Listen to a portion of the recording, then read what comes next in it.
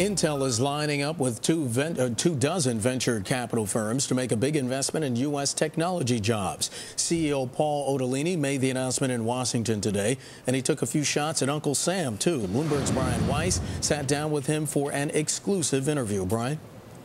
Mark, that's right. Intel committing $200 million of its own money to a pot of more than $3 billion in venture capital funds to spur those technology job growth over the next 2 years. And I spoke with Paul Otellini, the company's president and CEO, in an exclusive, and I asked him, with the economy struggling right now, why make this investment right now?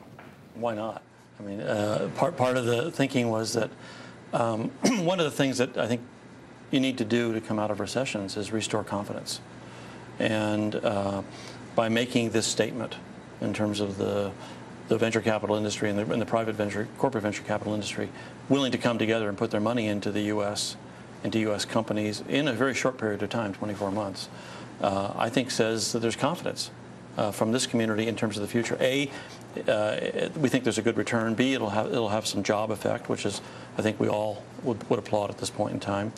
And C, it's probably a good time to make these kinds of investments, just in terms of the return that you likely get over time. How will it work? Some say this is just a letter of intent from these venture capital firms, that it would have more teeth if there was actually some fund or a mechanism to get this money out. How did you respond to that? Well, we're all going to do our own thing. We're not. It's not a giant fund by definition, but it's. I can tell you from Intel's perspective, it's something we hadn't planned to do until we did this. So from that perspective, it is going to be $200 million that we will put into U.S. firms and startups in this time frame that was unplanned before today.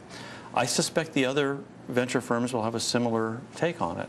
You expressed some criticism today of Washington, of Congress, and the administration not doing enough for research and development. What specific steps can you outline? Can you tell? My criticism was on the R&D tax credit, which is not permanent in the United States. It's something that you have to appeal for every year, and it gets passed so far, but it's gone from being the highest in the world to among the lowest in the world. And in contrast to other countries, it is substantially lower.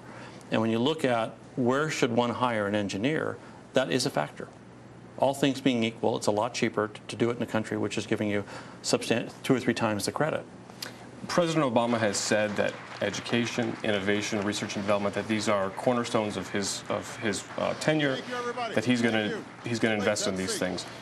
1 year in, give him a letter grade. What's his grade? I don't give letter grades. I'm sorry. I'm in business. I'm not a teacher. Your take on his first year? You know, at 50,000 feet, the economy is stabilized. And a year ago this week, I was here, and it wasn't clear where things were going. People were scared. We didn't know if the banks would collapse. We didn't know if the recession would ever end. We didn't know if we had a depression coming. So you look a year later, and you actually have some causes for optimism. Yeah, if you're unemployed, it's not terribly optimistic. But if you look at the fundamentals, businesses are starting to grow again. People are making investments, and so you have to feel like they managed their way through this pretty well. So you can see there he was a little reluctant to criticize the White House. He spun it a little positively. But he made it clear in his speech on innovation, on math and science education, the White House, Congress, they need to be doing a lot more in these fields. Back to you. You know, Brian, he just said something that I haven't heard a lot of people say. I guess he spoke the truth. He said if you're unemployed, you're not terribly optimistic. That having been said, what did he have to say about the corporate tax rate?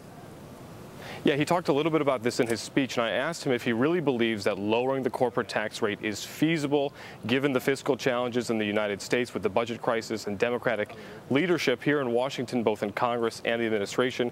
He pointed out that the corporate tax rate is second highest in the world, and he told me it stops U.S. companies like his from competing in the rest of the world. He says it needs to be addressed, or the U.S. will continue to slip in those technology fields. Mark.